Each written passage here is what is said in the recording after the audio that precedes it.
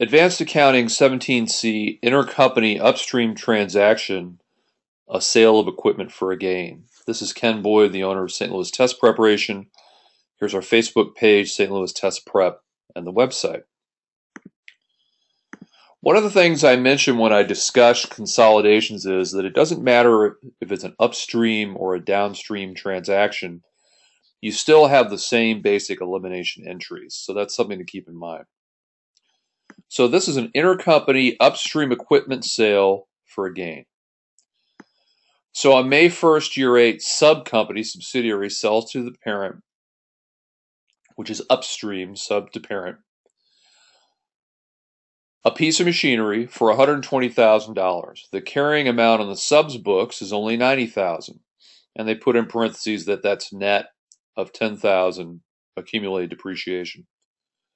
6-year remaining life, no residual value. So that gives you an idea of data for depreciation. One of the things that you have to deal with equipment sales as opposed to inventory sales between entities in consolidation, you have to handle an elimination of depreciation when you have a transaction with assets that depreciate versus inventory, which is an asset that doesn't. The parties adopt a straight line method of depreciation for the machinery that's sold. The parent owns 80% of the sub's outstanding stock. So this is from a question that a student sent to me. So parent owns 80% of sub's outstanding common equity. What that means is that there is a non-controlling interest involved, which I touch on in the question a little bit. Okay, so on the buyer's books, which is the parent, which includes the parent and the non-controlling interest, we debit to increase an account called equipment. That's the cost to the parent. And we'll assume that the parent paid cash. That's the parent's journal entry when they buy the equipment. The seller, on the other hand, receives cash, debit to increase cash, removes an asset called equipment by crediting, and they take $90,000 off the books, which is the carrying amount net of the $10,000 accumulated depreciation. That is the book value they take off the books. Now that would be two entries because it would be the original cost of the equipment net of the accumulated depreciation, but we shortcutted it here and just said we're going to take the carrying amount off the books by crediting, and we're reducing an account called equipment.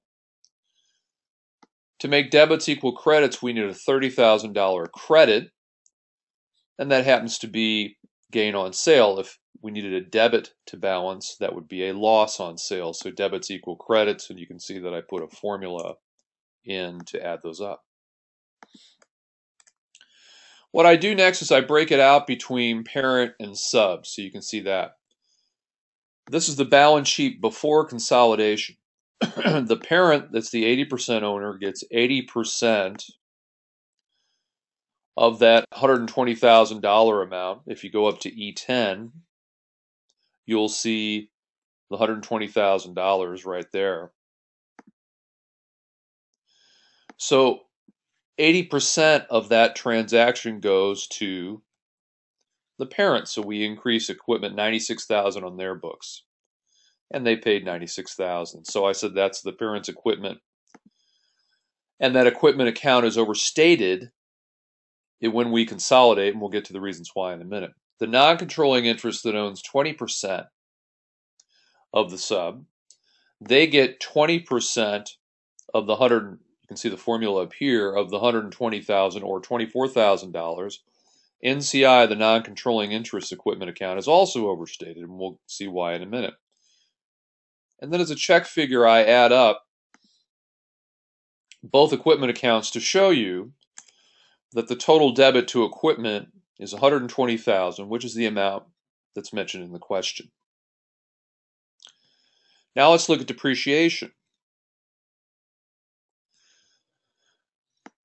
And what I usually do to get this straightened out is I always, off to the left, point out, do we have less than a year that we need to depreciate in the question? If you'll notice, the question dealt with May 1st, which means only We're only depreciating from May 1st until the end of the year because the transaction took place on May 1st.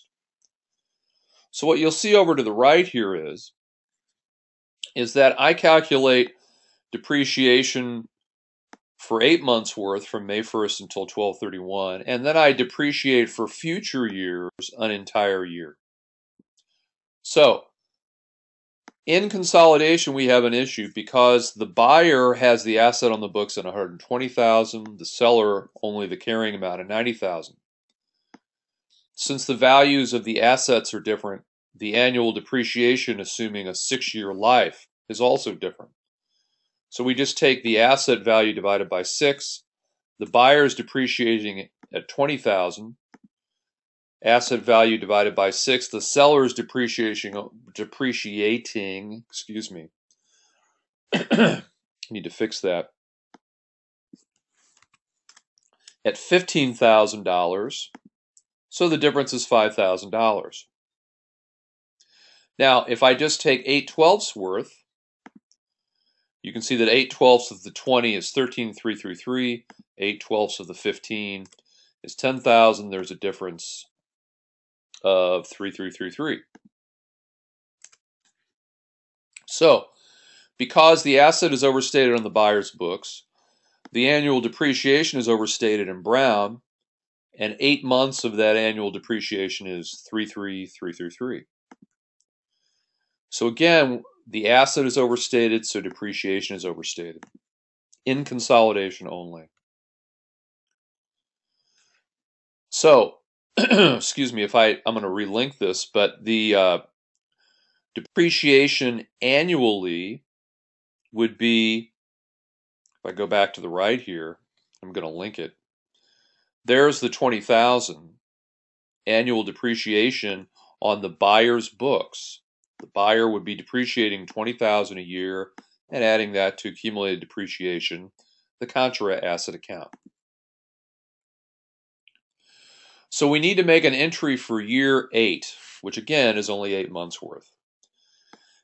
I don't know where I picked this up, but I think this is an easy way to look at it with the sale and the income statement impact without the sale. So net income impact with the sale and without the sale. So with the sale, there's a $30,000 gain we need to remove. Here's the depreciation amount with the sale. This is the depreciation on the parents on the buyer's books. So there's the net impact on net income. Now without the sale, I'm going to change the link here. Undo that. Go back up here and link some stuff together. If we didn't do the sale at all, and we need 8 months worth of depreciation on the seller's books, there we go. So assuming we sell the asset, the buyer's 8 months of depreciation is 13,333. Assuming we don't sell the asset and the seller keeps it, the seller's depreciation is $10,000, which is all expense. No gain on sale. If we don't sell it, we use the seller's old depreciation. The net impact to income is a $10,000 expense, no income.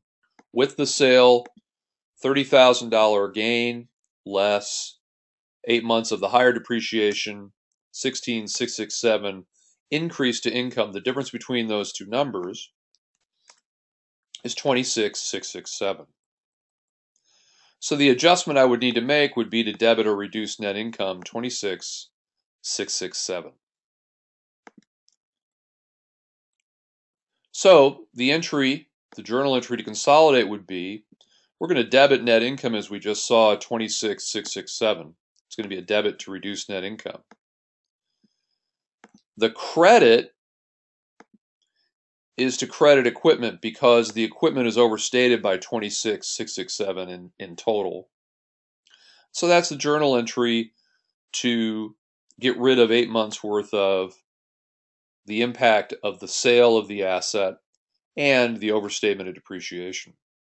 If you wanted to divide it up, 80% of that 26,667 goes to the parent in blue, 20% goes to the non-controlling interest, and they add up to 26,667, just so you can see how that allocation would occur. Last thing, well, what if we did, and we had to do consolidation in future years? Well, with the sale, $30,000 gain on sale. Let's go back up to the depreciation numbers. The annual depreciation is $20,000 for the buyer, $15,000 for the seller. So if we looked at it in terms of a whole year, with the sale, $30,000 gain, seller depreciates at a higher level, buyer, depreciates at a higher level, the net impact is a $10,000 increase to net income. Without the sale, no gain. Seller keeps the asset, depreciates at a lower level, $15,000. It's $15,000 expense only. The difference between the numbers is $25,000. We need a $25,000 debit to reduce net income. And you'll note that instead of debiting net income, we debit retained earnings. And the reason is that net income gets closed and adjusted to zero every year. So we can't go back and adjust net income for a prior year. So instead, we debit retained earnings to get rid of that net impact to net income. Debit, reduce retained earnings, and we credit to reduce equipment. For the overstatement, that should say equipment. I'm just going to say asset overstatement just so you can have that straightened out. If I were to divide the impact, 80% or 20,000 goes to the buyer, 20% or 20,000 goes to the non-controlling interest. So what we just did was we saw an entry to handle 8 months worth of net income impact for the first year from May 1st to 12/31. And then in future years, we saw a journal entry to handle an entire year's worth of intercompany transaction, because each year you would need to eliminate again this activity if you chose to consolidate the financials. So that's what's going on. That's as far as we'll get on Accounting 17C. Here on the website, you'll see the book Cost Accounting for Dummies is now available. You'll also find on the website our subscriber-only newsletter that I send out once a month that takes current news and business and finance, and we make it into subscriber-only content. You can find that and go on this page to get the monthly newsletter. And finally, I teach the toughest accounting courses in small group sessions. Here are the topics that I teach on, and you can join the 90-minute session, and here's the cost, and go to this page, Toughest Accounting Courses, to find out how to join our classes. Thanks so much for watching, and we'll see you next time.